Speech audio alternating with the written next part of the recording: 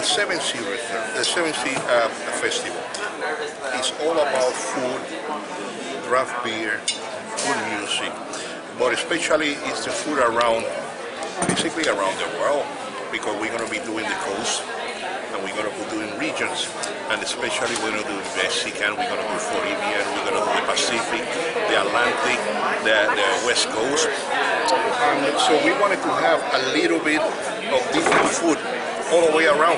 We don't want to start with the only barbecue. Of course, we're going to have the barbecue, but it's going to be barbecue and more.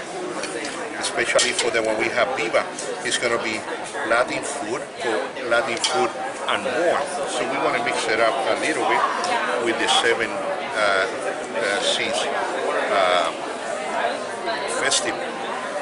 So it's going to be more. It's going to be more food. It's going to be more fun, and we're going to have the main thing that it's not going to be only on the pathway.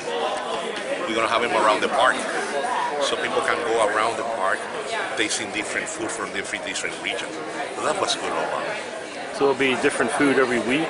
It will be different. We're going to have around at least 60 different items all the way around the park. We're going to have different huts, and each hut we're going to have around 3 to 4 different items. But we're going to have it for 14 weeks. The only difference that is going to be between the barbecue festival or the Viva, we're still going to have the water, the pathway with the Latin food plus everything else, and we're going to have with the barbecue food with everything else too. So it's not going to be only about barbecue, it's not going to be only about Latin, it's going to be only around different kinds of food around the world. So it's going to be from February to May, we'll have food every weekend. It's going to be 14 weeks, it's going to be a big one, it's going to be a long one, but it's going to be a fun one. Before we used to have a cut up in between, now everything's going to be together.